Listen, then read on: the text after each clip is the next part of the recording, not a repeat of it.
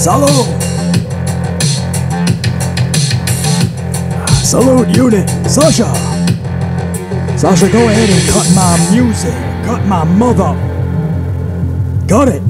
Cut that music, Sasha. My lovely assistant. Round of applause. Okay, that's it. It's my show, damn it. What's up, everybody? BC Amplify coming at you. AEW Dynamite went off the airwaves last night. Let me tell you, man. I'm going to go over that card from last night. I am going to discuss AEW Dynamite 11/14/22, the go-home show to Full Gear. If not a full review, I'm going to touch up on basically every segment. Anything of worthiness, anyway. Or lack thereof, because you're probably going to be shocked by what I got to say about Full Gear and last night, because it's conflicting feelings of how I feel about last night's show and how I actually feel about Full Gear. You might be a little taken back. If you watch the channel faithfully, this may surprise you a little bit, my take on both shows and what AEW has done fantastically and what they have done pretty tragically. But the big story here is actually what happened after Dynamite. And by the way, much love and respect to my Green Bay Packers, man. Much power and strength to them tonight. Lambeau against the Tennessee Titans. Thursday Night Football. Go, Pack, go. Salute to Aaron Rodgers and the boys. But after Dynamite went off the air last night, Bridgeport, Connecticut, home of World Wrestling Entertainment, obviously, Stamford. But MJF hit the ring. Oh, he was in the last segment anyway with Mox. Mox took off, kind of gave him a shoulder shrug on his way out. And Mox walks away with that grin on his face, and MJF is like, all right, motherfucker, I'll give you that one. And then we go off there. Now, MJF stayed in the ring, and when Dynamite went off the air, he grabs the mic, and typical MJF fashion. Now, whether the camera is on, whether this red light is on, or the cameras are off, and it's just for the house, this dude is going to give you 1,010% every single time. To say he's straight fire on the mic these days is an understatement. He's basically imploding the fucking mic. The mic is disintegrating at this point. That's how great MJF is. And we're not just blowing smoke up the dude's fucking ass so his head gets so fucking filled to an egotistical point that is so amplified that nobody can get through to this kid. We're not trying to do that. We're just giving him his flowers. We're giving him that respect that he goes out there and takes every time he grabs that mic. Every time he is in that ring, he takes the fucking respect. He doesn't even wait for us to give it. He's going into fucking shops and he's taking his own flowers. We're not just fucking trying to make this dude's head bigger and bigger every time he goes out there by giving him so much fucking praise. No, this dude is just earning it. BC doesn't give this much praise to many people. Sasha Banks, Bray Wyatt. Is there anybody else I give this much respect and flowers to? I don't know, bro. MJF goes out there and he earns it every single time. So on this instance, he ends the show. Really good mic work with Mox, by the way, to end the show. We'll get to that when I go over Dynamite. But afterwards is the big story here, where everybody is going to be talking today about how he threw a jab over to CM Punk. And he did, no question. But there's a lot of passion and amplification into what MJF said in this house promo, because this was just for the house. This was just for Bridgeport, Connecticut. But there was cameras rolling. Cell phones are out, and they grabbed this shit, and it already started to make the news cycle. But here's what I'm talking about. For anybody that doesn't know, living under a rock, or it's just really early, and you're just finding out about this, BC is your news source. This is what happened when Dynamite went off the air. MJF stays in the ring. Mox is already out. Show is over. MJF brings out Tony Khan. He invites Tony Khan into the ring. He says Tony Khan's a little bit timid because they don't have the best of relationships, right? Storyline-wise and in real life, there've been reputable sources that have said there's been so much tension, and MJF just thought he deserved the money that WWE wrestlers were getting when they came in. And Tony Khan was like, no, not until we restructure your contract. And then there was a big beef, and MJF said, then I'm out. They had a nice talk. There was a restructuring of the contract. All seems to be better now, but Tony Khan's still timid when he's getting in the ring. So MJF says, don't worry. This is a quote. He looks at Tony Khan. He says, relax. I'm not going to shake you down for money yet. In other words, that's the bidding war of 2024. That's what I'm going to shake you down, motherfucker. So MJF proceeds at this point. Again, this, I can't stress this enough. This is not for the cameras. This is not on television. This is just for Bridgeport, Connecticut. And MJF goes into a promo of a lifetime. And I've said this already in the past. Promo of a lifetime on a promo that he cut on screen. But this is just a fucking for the house. And he says, and I quote, this is MJF, this shit is not ballet. Every time we get into this ring, we are risking our lives. Do you people understand that? And we don't take that lightly. And what I damn sure don't take lightly is somebody coming into my company, dropping trout and taking a dump in my company. That shit ain't happening anymore! Exclamation point. He really drove home when he said, and what I damn sure don't take lightly is somebody coming into my company, dropping trout and taking a dump in my company. That shit ain't happening anymore. Because this is the place, and the only reason it's here is because of Tony fucking Khan. Literally, verbatim. I know BC drops F-bombs a lot. No, this is what he said to the crowd. Was there kids in the yes, but this is MJF. If you're going to an MJF show, if you know MJF could be on the card, I don't know what to tell you. Don't bring your kid. Put earmuffs, right? Old school fucking earmuffs. Earmuffs. Fucking old school, the movie. Earmuffs. Put in the fucking earbuds. Pop up some fucking Def Leppard on your kid's fucking Walkman. Does anybody remember Walkmans? All right, what are they now? iPods?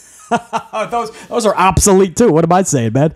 Just put on your fucking everything's on your cell phone these days, man.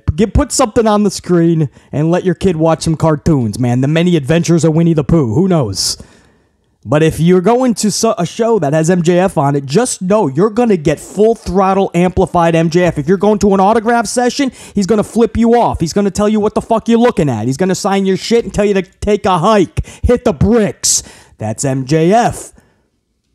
If you're going to cry about it, you don't know who you're going to get an autograph from. You don't know the show you're going to. This was... And that was just half. There's another half to this promo. I'm going to get to that. But let's just break down this fucking half. This shit is not ballet. Every time we get into this ring, we are risking our lives. Do you people understand that? We don't take that lightly. And what I damn sure don't take lightly is somebody coming into my company, dropping trout, taking a dump in my company. That shit ain't happening anymore. Because this is the place, and the only reason it's here is because of Tony fucking Khan. Yes, obviously that's a fucking shot over to CM Punk. Because he is taking this with... Now, whether we're being swerved or not for Full Gear, right? And he turns into that actual diabolical heel. The actual devil in pro wrestling. And we are all being swerved. Maybe William Regal's in on it. Who the fuck knows? But a lot of people do feel, and there's a piece of me that feels like MJF is just best as the top fucking heel. The guy talking shit. The guy who doesn't give a fuck what you think. But... you learned last night in this promo that he gave the house that he can be that face and still not give a fuck what you think and probably get even more over. It's possible.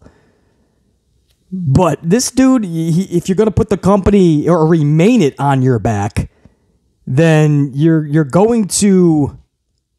absolutely going to go against what happened at All Out in that media scrum, that post-scrum brawl. You're going to speak out against that. You're going to be Team AEW. and you're going to go against the person that was trying to take a shit in your company, trying to take over. CM Punk said it best at the media scrum. He accidentally, I think he said this. He didn't want to say it like this, but it was truth. He said, I'm trying to run a business here. And you got people running around that couldn't even manage a fucking Target. These Targets are getting big, by the way. Props to the managers at Target. That shit's not easy to manage, I bet.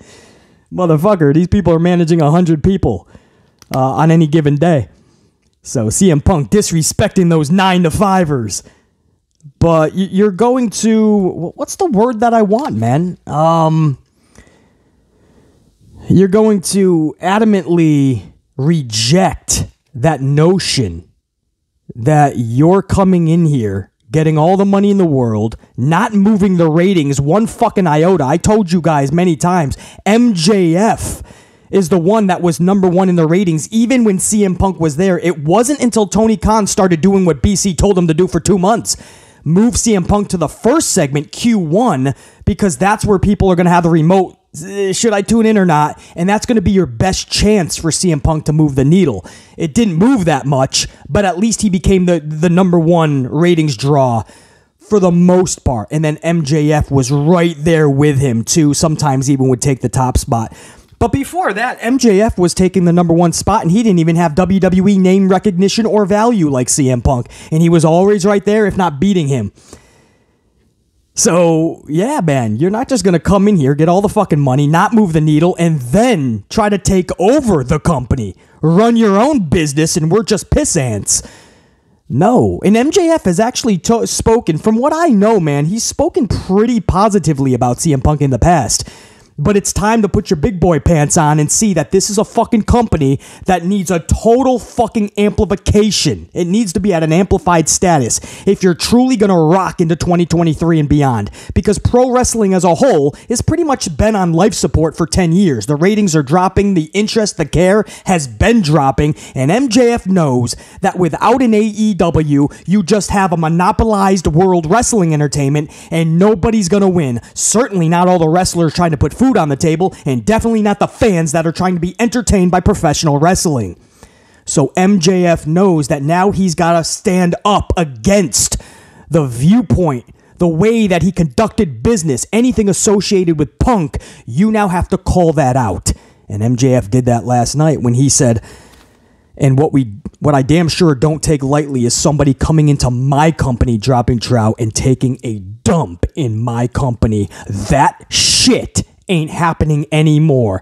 And we already heard Jericho say that shit's not happening anymore. You're starting to see the locker room come together and say that's never going to happen again. So it's pretty obvious. The locker room has kind of, I'll use the same word I just used, monopolized. They've all gotten together, and it's not even about hating CM Punk or disliking him to an extreme measure that you want nothing to do with him, never want to hear his name again. No, it's just he can't be in this company. He's too toxic. We let him in. The locker room imploded, and we're just starting to pick up the pieces. It's clear they don't want this guy back, and I bet you if you're Phil Brooks, you don't want to come back, because for him, he probably thought that situation was toxic. Nobody wins here. I don't think CM Punk Phil Brooks is happy in pro wrestling anymore, and that's pretty obvious. I think he tried. He gave it a good attaboy, but I just think that Phil Brooks in pro wrestling is just done. It should be done. And we're going to hear nothing but stories about World Wrestling Entertainment being interested in Punk or Punk being interested in WWE. And it's not going to matter. It's going to be the same vicious cycle where Phil Brooks is not going to be happy. The locker room will be tainted. It will become toxic. Punk will have about 3 or 4 buddies in the locker room. The rest of the fucking 112 participants will not like the son of a bitch. And we're going to hear stories that are leaking. It's not a good marriage. Phil Brooks in pro wrestling is not good. The guy is a fucking dick to another level. Does he have justified means and reasonings behind being a dick? Maybe. Possibly. But he's a dick. And a lot of the wrestlers don't want to be around him. It's not a good fit. MJF is the latest to come out and just fucking say, not only do I not take that lightly, what you fucking did, but it's also not going to happen anymore. And that's what a leader does, right? Jericho had to do that. Jericho never really liked Punk anyway. But Jericho did that publicly in his last 4 interviews. He's basically saying, Punk, done, out. I'm the leader now. And it looks like MJF is stepping the fuck up. Now, whether we're being swerved or not, there is still some truth there where MJF... In fact, MJF will tell you it's all fucking truth. He's said this on his social many times, right? Everything I fucking say is true. Not storyline, not character. I'm not just dropping a promo. I'm telling you the fucking truth when I speak. And that's why I love MJF. There's no line between the character and the real fucking dude, and that's the best pro wrestlers growing up. That's what made everybody larger than life. Hulk Hogan, Ultimate Warrior, Randy Savage, Roddy Piper, Ric Flair. It didn't fucking matter. You were living that shit 24/7. You were not driving with the person you were going to wrestle on Monday, or back then it was Saturday or Sunday, Friday. Twice on Sunday back in the day they would wrestle. But if you're going to wrestle somebody, you are not driving with them. You are staying at a different hotel. A lot of these fucking Ric Flair tells stories. He would stay in a different city sometimes. That's how real they took it. That's how much they wanted you to know. Today with social media and the curtain is pulled back, the magic tricks have been exposed, and wrestlers just don't take it like that anymore, man. You know, you got Eddie Kingston talking about how he truly does not like Claudio Cesaro. He real life just does not like him. And then we see a referee post a photo of them at dinner all smiling. Claudio, Eddie Kingston, and the referee. And it's like, bro, you can't do that, man. Like, there has to be some semblance of kayfabe. There has to be some semblance that you give a fuck about your character and you want to invest us into the storyline. Otherwise, the fans can't truly be such. Anyway, let me go to the second. Now, that's just a CM Punk. That's probably what you guys are going to hear a lot about, right? He took the jab at Punk. And that's the biggest story out of this. No question. I understand that.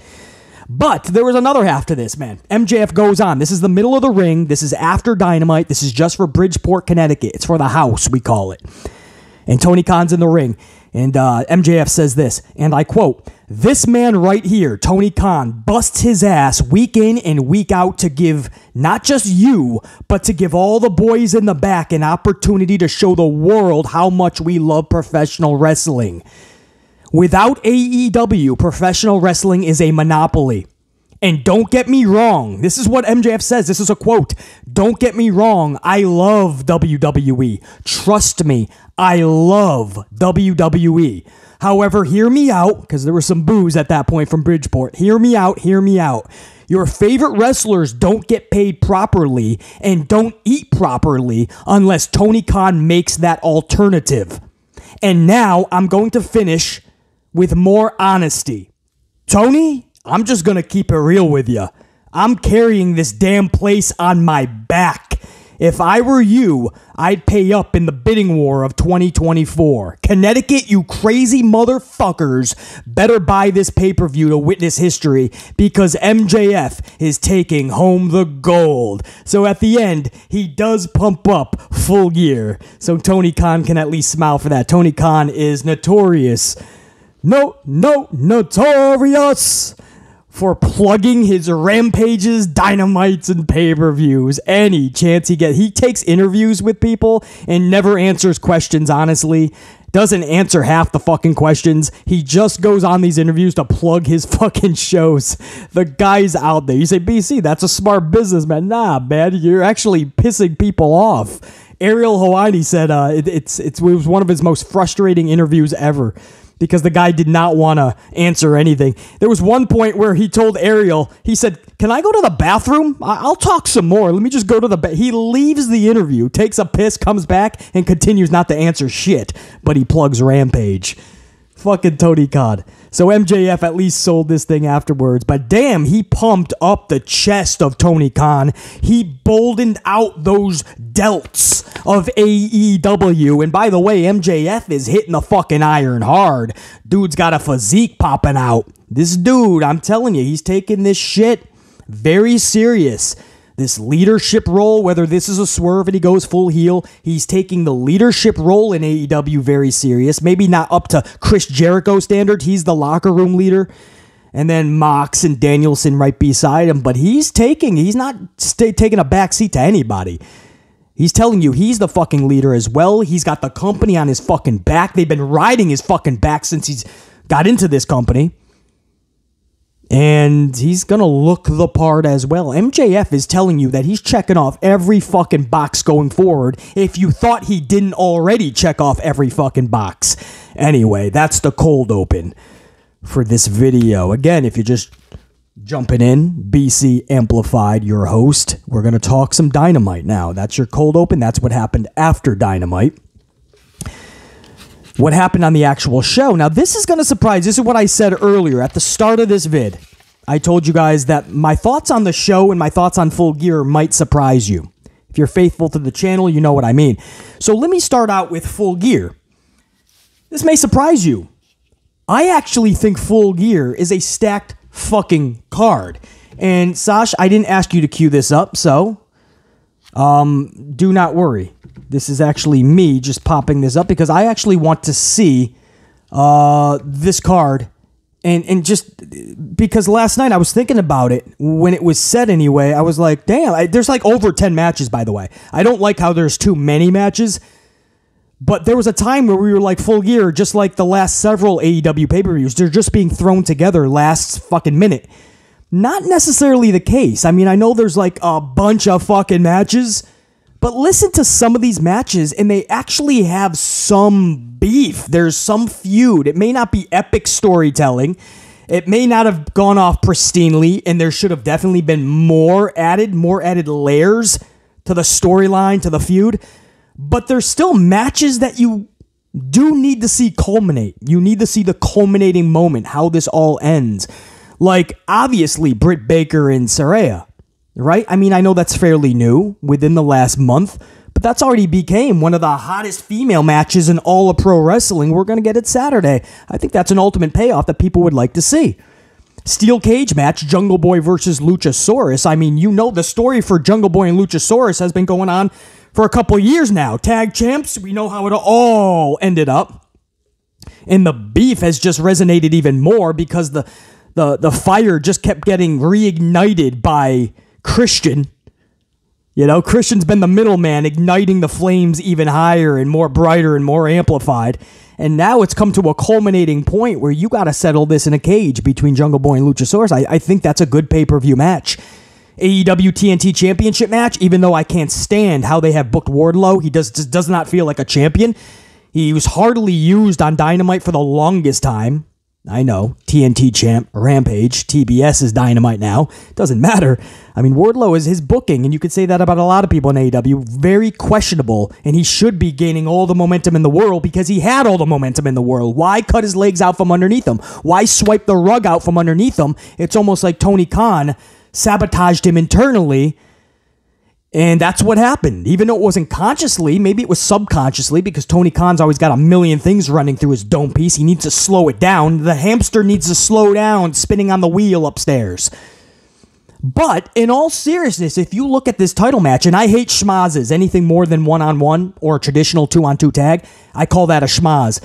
But this is a badass triple threat. Wardlow versus Powerhouse Hobbs versus Samoa Joe. Think about those three dudes. Put them in the ring. Strap up a fucking title high above, and there you go. I mean, it's not a ladder match, so it's not going to be high above, but it's going to be hanging over their dome piece. Subconsciously, while they're fighting, they know there's a big prize at the end of the line. At the end of the tunnel. So Wardlow, Powerhouse Hobbs, and Samoa Joe. I mean, that's a pay-per-view. Triple threat. Trios tag match, I'm not at all interested in because I don't like schmazes. Like I said, if it's not one-on-one or two-on-two, then it's a schmaz. A trios division, I'm not high on. I don't like trios. It's a circus. It's just six dudes. It's never traditional either. It's just a tornado. All six dudes are doing crazy flips and flying all over the place. Nobody's selling properly. You guys know how I feel about that. This is going to be trios tag title holders, Death Triangle taking on the former title holders, the Elite. But this is interesting because it's the Elite's return to AEW since the Brawl post All Out. So this is their return to AEW. We have not seen them since. The fuck did I just snap that fucking... I'm getting amplified talking about the card, bro. I just snapped half the fucking pen. You see that? Damn, the wrestling gods do not like the Elite. CM Punk dropping into his fucking Bray Wyatt powers, man. Pen jumps up. Coffee's gonna fucking pop all over the place. The Elite's coming back, whether the wrestling gods like it or not. The Elite is coming back and probably going to win these titles. But that's kind of interesting, even though the match doesn't interest BC. For a lot of you guys, you're going to love the competition. I use that lightly. I mean, it's not like it's not a real sport. I don't know how much competition, but you're going to be entertained by all the action, I'm sure. But the Elite coming back is kind of fucking big, man. That's a big story, and people are going to see the condition they're in the match that they're going to have. ROH World Championship match, Fatal 4-Way, Chris Jericho, Bryan Danielson, Sammy Guevara, Claudio. Again, it's a schmaz match, but think about these four individuals. I mean, you saw what they did in a tag team match last night, which was pretty damn fun. Now you just have all of them taking on one another. I think you're going to see an amplified version of what we saw last night. Pretty interesting. Toni Storm versus Jamie Hayter has been being built up decently. Good? No. But bad? Absolutely not. So I just wish it wasn't interim. I wish that this was handled correctly from the jump, and that Thunder Rosa just vacated the fucking title, and that's Tony Khan's problem. Tony let her walk away with the fucking actual title, and with a back injury that we don't even know what the real problem is, we knew this was going to take a long time, and sure enough, she's not coming back till it looks like 2023 at some point. And you just let her walk away with a fucking title for like half a year when it's all said and done. It's bullshit. And Toni Storm was pissed off, and publicly she said she's pissed off, and she just wants Thunder to come back so she can just do the fucking job that was supposed to be done, and she can be the actual title holder. I feel bad for Toni Storm, I really do. But this is for an interim championship, and I feel that dilutes the match just a little bit. Just a little bit. AEW Tag Team Championship match, The Acclaim versus Swerve in Our Glory. I'm not excited for that one, obviously. Acclaimed FTR is the money match. That would have sold the tag division through the roof. And I just feel that FTR is just being diminished so badly that when we finally get FTR and Acclaimed, I hope most people give a fuck. FTR was riding with the most momentum in the world. In the fucking world. And there was a time where it should have been them and the Young Bucks on a high prestigious platform. And it was just derailed. And Tony Khan stopped booking FTR in tag matches. FTR has only been in about 3 tag matches in the last several months. They've only have 3 tag wins in 7 months. 7 months, 3 actual 2-on-2. Otherwise, they're being booked in 6-man tags, 1-on-1s, or 8-man tags. I don't know what Tony Khan did to FTR. And you say, well, it can't be FTR and Acclaimed, BC, because Acclaimed have all the momentum in the world as well right now, so neither team could lose. And this will eventually end up to the Swerve in Our Glory breakup and all that. Then go a different route for it. Give FTR something of relevance. FTR has nothing on the card. FTR is just an afterthought. FTR, the hottest tag team in the world, just 6 months ago, is an afterthought now. And it looks like we're just riding with the Acclaimed. I just hope that when we get to the FTR big stage matches, if we ever get there again with Tony, I hope most people give a fuck. Because, wow, like Wardlow, did that just implode? And they should have exploded. They should have just been on top of the wrestling world. And somehow, people like Wardlow, people like FTR, people like Ricky Starks, there's a lot of people, Orange Cassidy, Darby Allin, that you thought were going to ride off into the sunset with all the momentum in the world. Actually, no, riding off into the sunset would mean you're fucking taking off. You'd be riding into every town with all the momentum in the world. The booking decisions of Tony Khan are so questionable, but Acclaim, Swerve in Our Glory, take it or leave it, I can leave that one. AEW World Championship Eliminator Tournament Finals, Ethan Page versus Brian Cage. They got history, obviously. And Ricky Starks or Lance Archer. Again, not too high on that one. I'm just not big on tournaments. But then you get to the championship match, Moxley versus MJF. I mean, that's just sheer, pure money. That's a main event at a pay-per-view. The way they've been hyping this bitch, fuck yeah, sign me up for that twice. So, I mean, there's a lot of good matches, some that I absolutely could do without, some that should not be on the pay-per-view possibly. You also got Jade Cargill versus Nyla Rose. They tried. Is it going to be anything of relevance? Probably not. It'll just be another W for Jade, another L for Nyla. But you're trying to keep the title in Jade Cargill prevalent, so I just talked about how Tony Khan doesn't do that for a lot of people. I can't speak out of both ends here, brah. I gotta I got to call it down the middle. If I'm going to claim that Toni doesn't do it for certain, I got to give him props for at least giving Jade Cargill a pay-per-view match. And they did try to make this something, but a lot of it was on Rampage. So they tried, but maybe not hard enough to make people care about Jade versus Nyla. Anyway, that's going to be my thoughts on Full Gear going forward. You're probably not going to hear me talk about it in depth until after the show when we review it in some form or facet. But that's my thoughts on Full Gear. I actually don't mind this pay-per-view. Too many matches, yes. A couple should have been off, and a couple just don't interest me. But at least 5 to 6 matches I'm down with. And again, those are Saraya and Britt Baker, Jungle Boy Luchasaurus. The triple threat match somehow does intrigue me. And the obviously that main event with Mox and Jericho and the Fatal 4-Way is intriguing just because I know they're going to put on a show. So that's why I say my thoughts on Full Gear might be a little stunning. A, I don't mind the card as a whole. B, there's a couple of schmazzes I'm actually interested in. That doesn't always happen. Now on the flip side, so I don't mind Full Gear. I think Tony Khan took nothing and turned it into something rather quickly.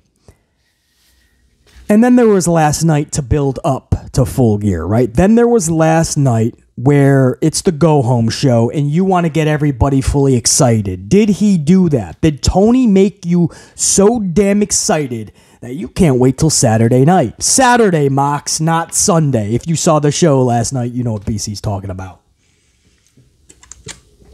The answer is no. The answer is no. Tony Khan put together a pretty lackluster show last night. And BC watched the entire 2 hours. And when you have a go-home show to Full Gear that people are still deciding should they get it or not, you have War Games Survivor Series, which Paul Triple H Levesque has built up so fucking poorly. I can't even fucking... I won't even go over it in detail, but they're still trying to put the card together. Pat McAfee this past week asked Michael Cole on his show, what do you got planned for Survivor Series, meaning the company? And Michael Cole goes, well, we're still trying to figure it out, but we're going to deliver something special. Well, Michael, it's next weekend.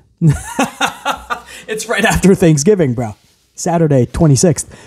They're still trying to... They don't have a men's War Games match yet. It's going to be Bloodline, Brawling Brutes, Drew, and 2 other people are going to be announced Friday, 1 week before the pay-per-view. The premium live event. The women has just been announced this past Monday because people just started getting thrown in. Mia Yim jumped into the match, Rhea Ripley, and now all of a sudden we have a women's match that we're supposed to care about. No.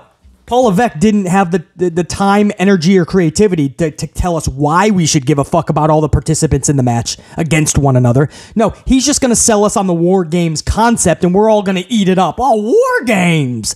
I don't know why I need to see all these people brawling. I just seen everybody brawl the last 4, 5, 6 months. All of these people in the match. Now you're just going to put a cage around them, and I got to watch it again? As far as the undercard... Gunther's championship is being decided by a fucking tournament. Another tournament. How many tournaments do we see in pro wrestling? It's the easiest, most laziest way to book somebody. You just make a fucking tournament, and then you can fill up a bunch of your shows, and then it culminates at a pay-per-view where you don't have to think or get creative or spend time creating an actual challenger for your champion. No, that takes too much time. So they get lazy, and they just do a stupid bullshit tournament. And that decides the champion's contender. Or they just have a number 1 contenders match and the challenger beats the champion and then we just have to see the same match at a pay-per-view. But it's rinse and repeat. It's all cut and paste. You know, there's that false report 4 months ago about Vince McMahon was going to bury Gunther. Now that's been already proven false. If you have common sense and logic, you know that's a false story because it doesn't make sense. Vince was pushing Gunther through the roof. Road Dogg says that Vince didn't even know who Gunther was when he first got there. Yeah, how funny Vince turned into a Gunther fan, a Walter fan, right? Whether you like the name or not, I totally understand, but Vince thought it was going to be a more marketable name, and he was going to push him, and that's what he did. Winning streak, put the IC championship on him, and then this false story by a numbnuts who makes up fucking false wrestling stories. Vince was going to bury Gunther. And then we find out how false it truly was. Common sense and logic told you it was false, but then Imperium stood up and said, actually, that's bullshit. Vince was high on us. We had nothing but the most best of talks. Nobody was burying anybody. And then, because Triple H had a bad week this week, they had to regurgitate the story. All the Triple H fucking bootlickers. They had to regurgitate a Vince McMahon story from 4 months ago because they wanted the focus off of Triple H and they wanted to deflect it to Vince McMahon. So we repeated a story from 4 months ago that was already debunked. Fucking astronomically hilarious, if not downright sad. But if you tell me that Gunther's being booked any better under Paul Levesque, I'm gonna laugh in your fucking face. We fucking building up Gunther matches at Survivor Series by tournaments. Wow, thank goodness Vince is gone for Gunther. I tell you, man, you can't make this shit up, bro. And then for the women, it is the women, right? Ronda Rousey's number one contender stemmed from a six-pack challenge. That's how we came up with Ronda's number one. And then Shotzi wins it, and then afterwards, backstage, tells Shayna, Ronda's never been in the ring with somebody like me. Did Shotzi forget that not only has Ronda been in the ring with somebody like you, she's actually been in the ring with you. She made you tap out in just minutes. So I understand you're trying to sell the match like we've never seen it, but it was just 5 months ago that we saw Shotzi versus Ronda. Anyway, my point is, Survivor Series is weak as fuck. At least Full Gear has a fucking pulse. Full Gear has a lifeline. There's matches on Full Gear you kind of need to see culminate. But this show did not get you any more excited to see it, and that's the problem with this go-home show.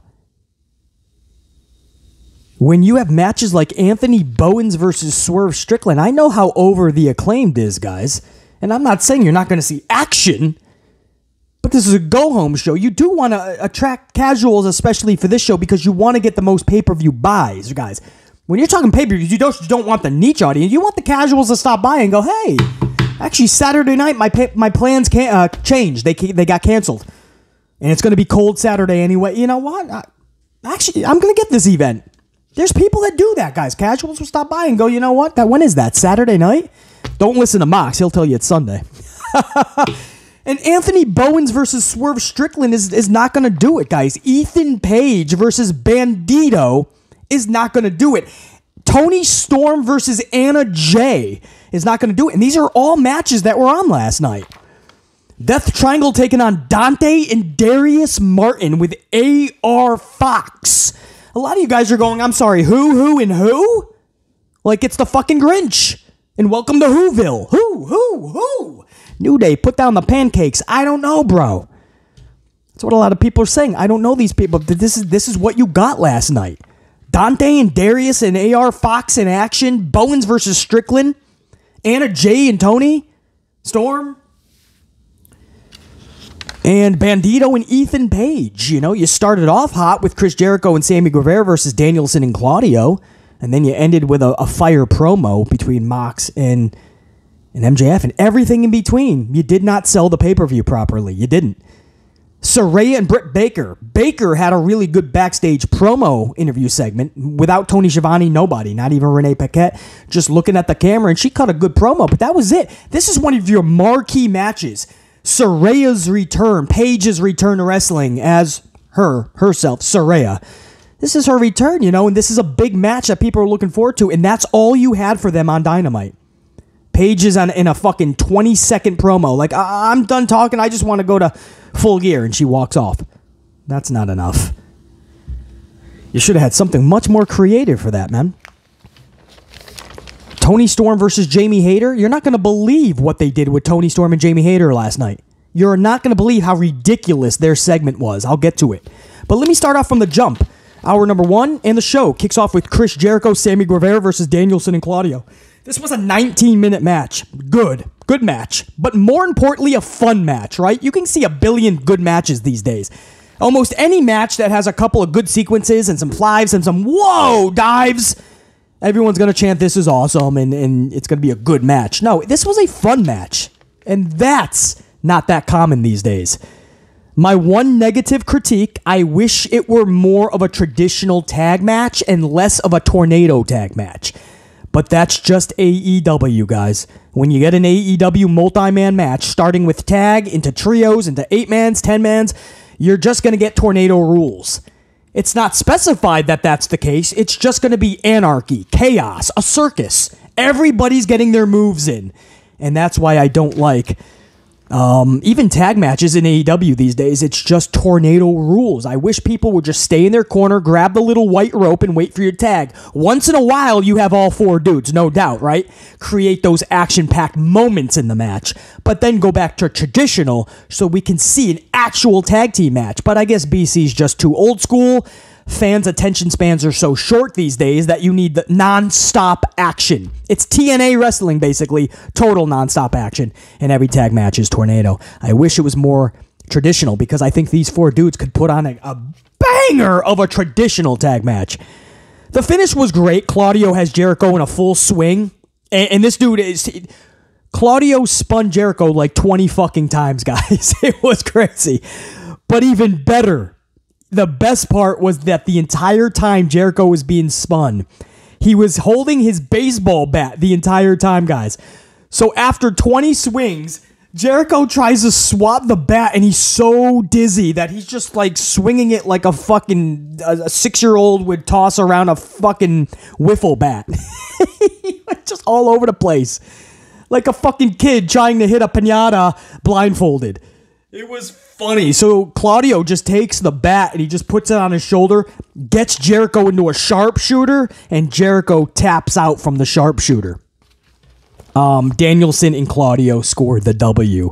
So it was interesting to see Jericho just take the tap out up front ahead of Full Gear. That tells you, though, that Jericho is walking out with the championship, it looks like. And this is a way to soften all that up. Oh, Jericho's winning all the time. You know, there's going to be those fans that say that. But he's going to redirect you to Wednesday night when he took the fucking he tapped the fuck out. After he got swung 20 fucking times. Subsequently, Claudio taps him out. So, good tag match, though, but fun. More importantly, fun. And then we just went into a little bit of,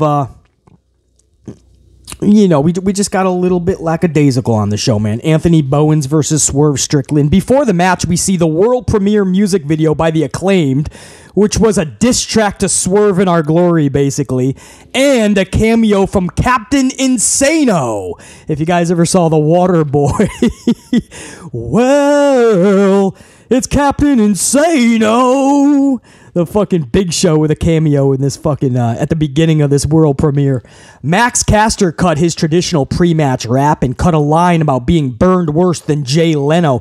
Now, guys, BC had no idea what happened to Jay Leno. I really didn't.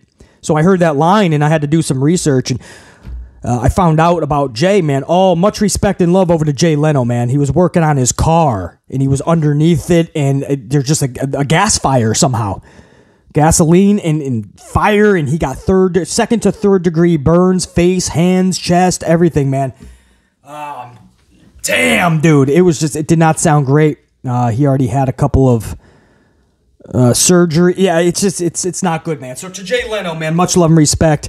And so I guess who would have thought that Max Caster would be BC's news source these days?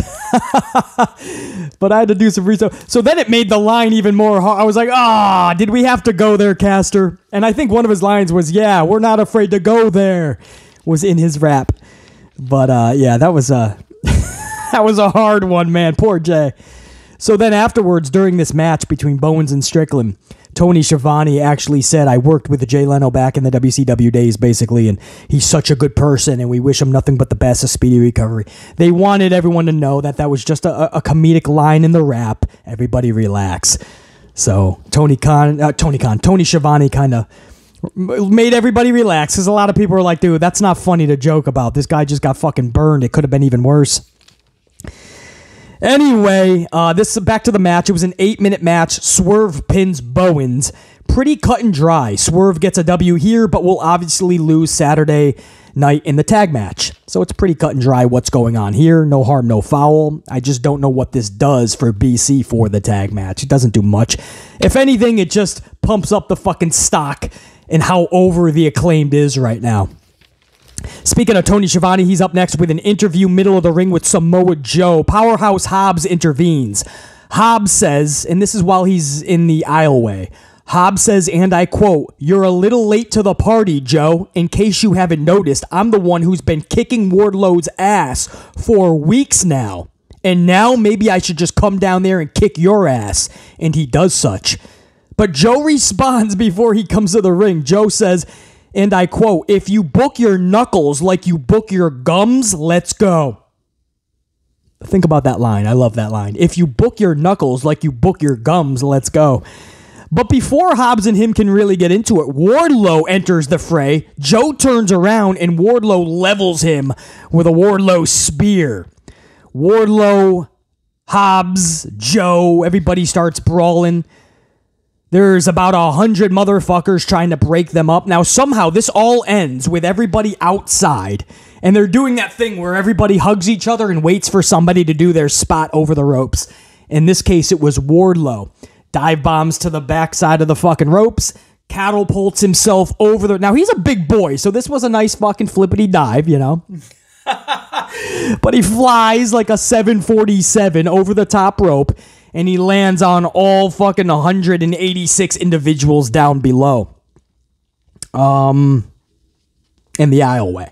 So, pretty cool spot. I'm not a big flips and dives type of a guy. I just don't think that's not pro. I like larger-than-life characters and storylines that captivate over in-ring action and sequences. I think if you put it all together, then we have the best product possible. I think that wrestling is kind of divided right now, and we don't have wrestlers that have the full package, the total package. Not Lex Luger, although he was pretty damn good.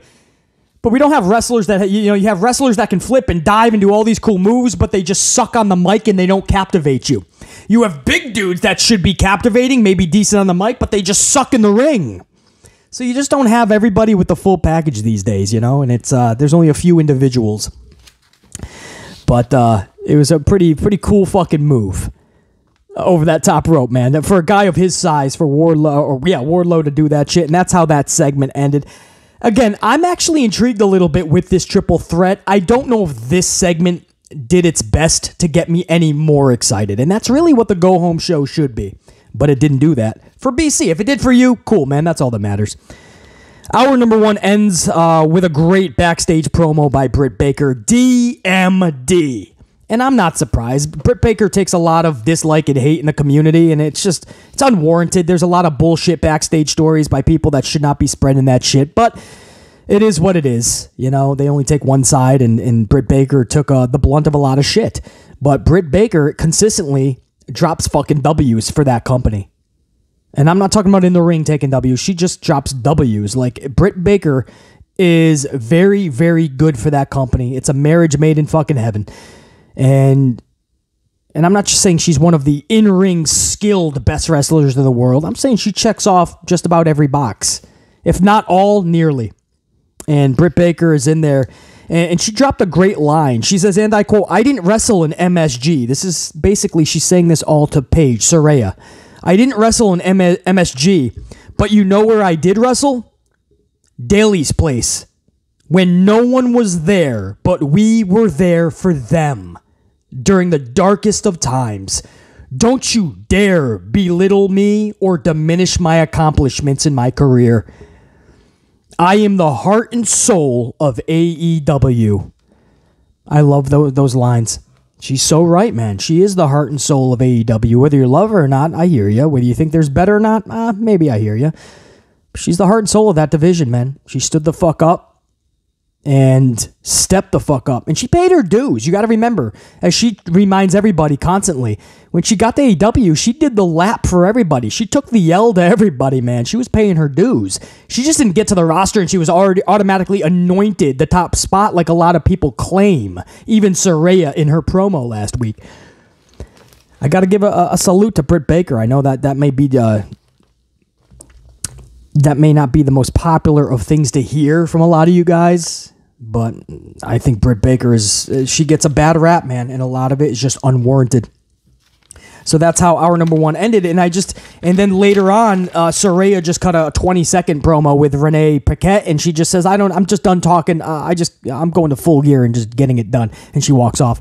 I know that sounds good, right? Oh, she's done. I can't wait to see. She just wants to get it on.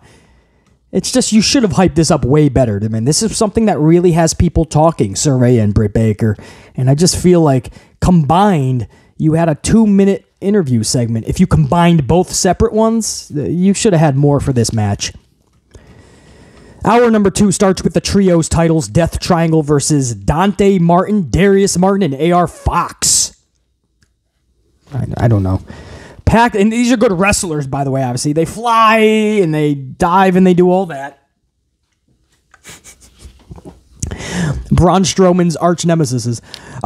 Pac defeats Fox via pin following a black arrow. I don't cover these matches. It's just, I don't cover trios matches. They're 6-man tags, and they're schmaz matches to BC. It's too much of a circus. Too many people. If it was traditional and there was 4 people on the outside at all times, and I could actually cover the action and really understand the ring psychology they're trying to present to us, and there was a more selling, and people didn't have to constantly get up to do their spots and then sell for other people's spots, then I would review these matches much better and more often. But there's nothing to cover here. It's usually a circus with a lot of action. And you had the "This is awesome" chant while people were sitting down. Go back to this match, listen to the "This is awesome" and watch everybody. They're sitting down like it's a golf clap. This is what "This is awesome" means. You remember when "This is awesome" used to mean something? Undertaker, Shawn Michaels type matches, when everybody be on their feet, jaw drop, and just go into "This is awesome," and they were wild, man. Now we get "This is awesome." They're checking their phones, eating their fucking hot dog. This is awesome. Everyone's sitting down, just screaming, "This is awesome." Yeah, okay, yeah, it's awesome. Or is it just good? Do you like the sequences? Every match is awesome to wrestling fans these days. If you do some cool moves, it's awesome. Who needs psychology and selling anymore? Wrestling in 2022. And that's not a diss to anybody. Obviously, we have utmost respect for Pac and the others, but come on, man. Awesome? And you look at everybody and it doesn't feel awesome. You're sitting the fuck down checking your phone while you spit out "This is awesome." Anyway, I don't cover this shit. So that's what you get in the review. Pac defeats Fox via Black Arrow pinfall. Post-match, the Elite finally reveal themselves to be the challengers for the trios titles at Full Gear. This is up on their little Tron, their video, their screen.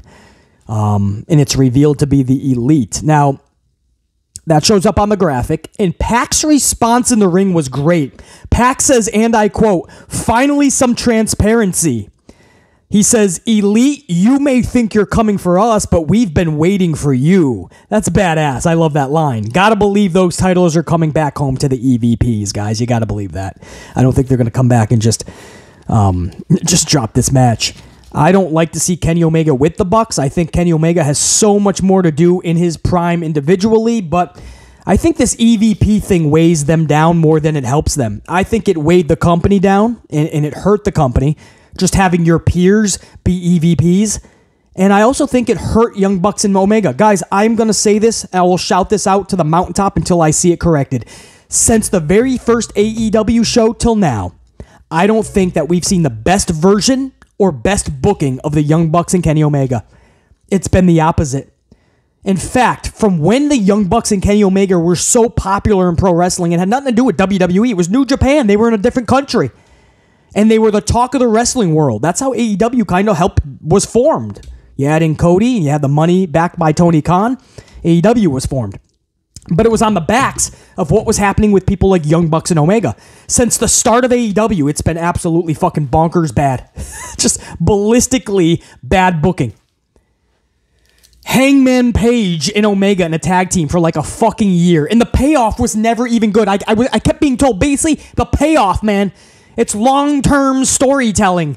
He's an EVP. He just doesn't want to just book himself to the top yet. I'm like, bro, this has nothing to do with booking yourself to the top or being an EVP. This is the fact that Kenny Omega is one of the top wrestlers in the world with all the momentum in the world. Don't put him in a fucking tag team, which a lot of the wrestling world doesn't know, in Hangman Page. Sure enough, the payoff was never good. The payoff fucking sucked, actually. To this day, that weighed Omega down, and he never got corrected. Remember, there was a time where Omega had a bunch of titles around him, and he just still was just not the Omega that he once was. And then Young Bucks have just botched themselves into oblivion.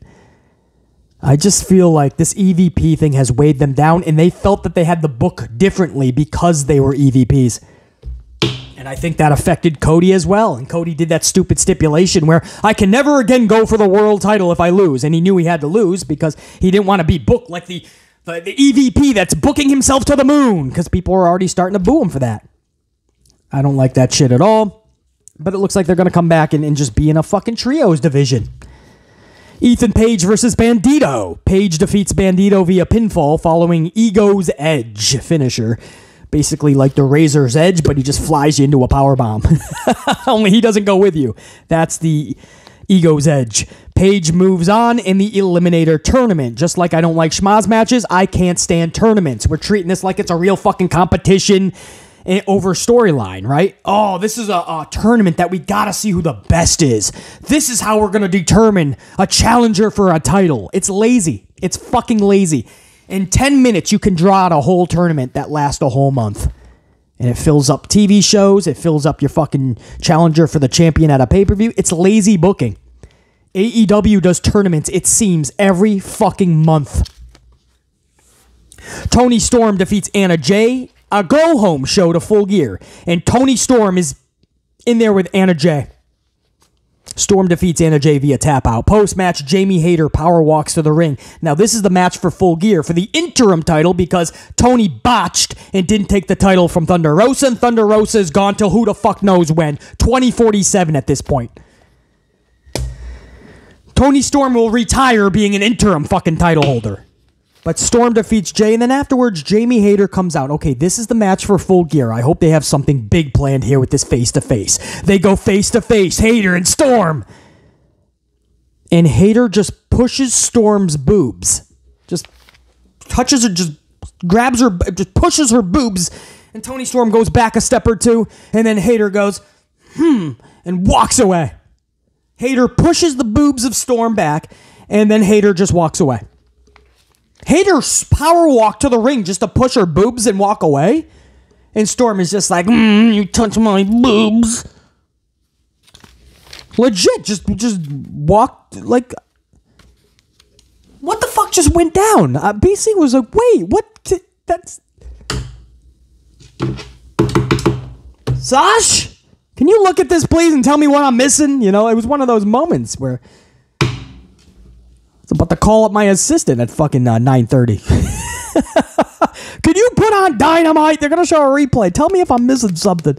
I don't know what the fuck that was supposed to. That was a Tony Khan botch. I mean, this is your fucking title match, bro. Your farce of a fucking title match anyway, but big match at Full Gear anyway. Should have been. And they just look at each other, boob push, walk away. Whoa, can't wait to see this match. Tommy, did you see Hayter and Storm? This has got 10 times more exciting.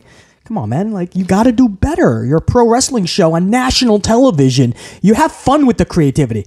Have fun with this shit, you know? You get to create the story that the world is watching. And that's the best that they came up with. We end the night in the main event spot, not with a match, but with Mox hitting the ring with William Regal. Mox cuts yet another fire promo. Mox has just been on cloud fucking nine. The one botch I seen this guy cut in months was actually last night at the end when he had to ask MJF when the pay-per-view was. Other than that, the dude's been fucking just pristine on that mic. He really has been, even though I say MJF, I back up MJF's claims. He has been carrying the company on his back, but...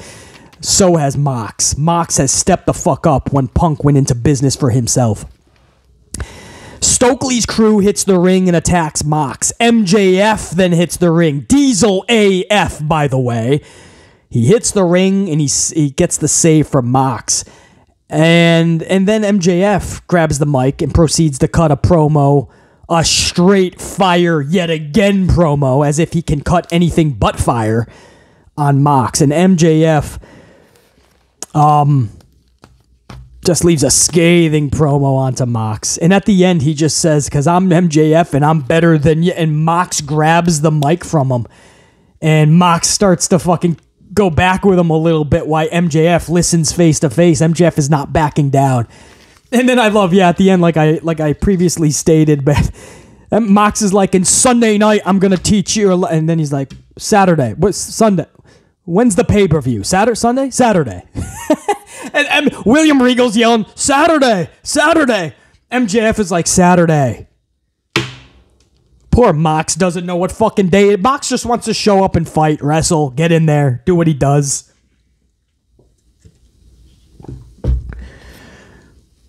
Mox just wants to fucking wrestle, man. I love the story that Renee Paquette says. They were going to a wedding. I think it was Alexa Bliss's wedding, no? Maybe it was Alexa's wedding, but they were going to a wedding. And Renee's there, and she's like, Mox, where are you? Mox is running late because he was coming back from a show or something, and his plane ride the next morning was all, I don't know. But he takes a late cab. He's in a fucking leather jacket. He's got his wrestling boots on. He's in a late cab. He's like, I'm on my way. He shows up in his wrestling boots to a wedding. I mean, this is real life Mox. It's not that different than what you see. I love that shit, man. I love when people are a lot of themselves in real life. It's just the volume's turned up to 10 when you see them in their wrestling characters. I love that shit.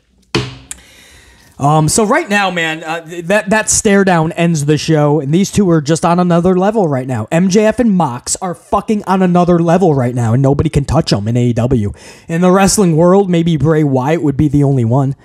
Roman's been on another level, but it's kind of different. I mean, Mox and MJF have just put that company on their fucking back, dude. And I mean, when you think of that, and now they're going at it for the world title Saturday night. And then you think, on top of that, we're going to find out, is MJF truly going to be the next face of AEW?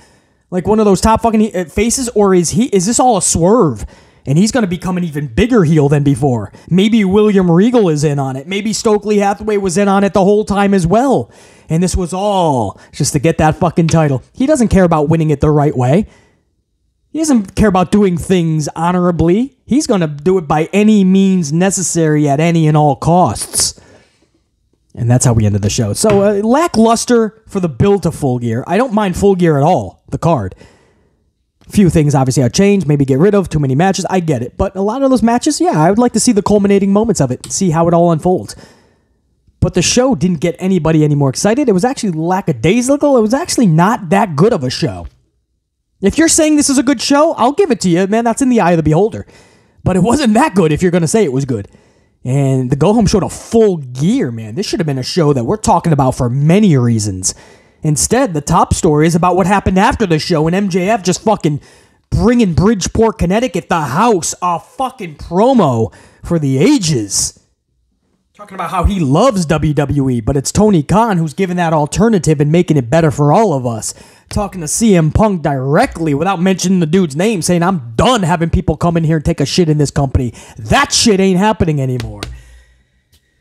A lot is going to be decided at Full Gear. So whether you guys are going to order or not, watch it or not, BC will talk about it. I don't know how in-depth the review is going to be, but I will talk, absolutely, about Full Gear this weekend, man. Because that Saturday night show, a lot is going to be decided. And a lot is going to be known for the future, heading into 2023 and beyond. That was longer than I anticipated. I think that was like an hour-ish, give or take a few minutes. So BC is going to let you guys go about your Thursday. There's a chance that there's another video out later today.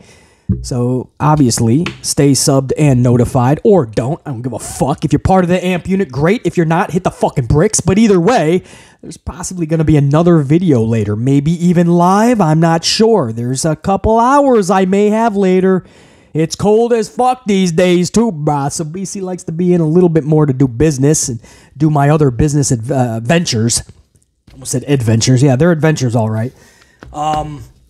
So there's a chance there'll be another video as well. Again, if not, either way, much power to my Green Bay Packers for later tonight. Thursday Night Football, hopefully they get the job done against Tennessee Titans. BC Amplified for now, top guy, and I am fucking out. BC saying check you. There's only one thing left to say for now. Sasha, you know what you gotta do. You gotta hit my motherfucking music. Check you. Peace.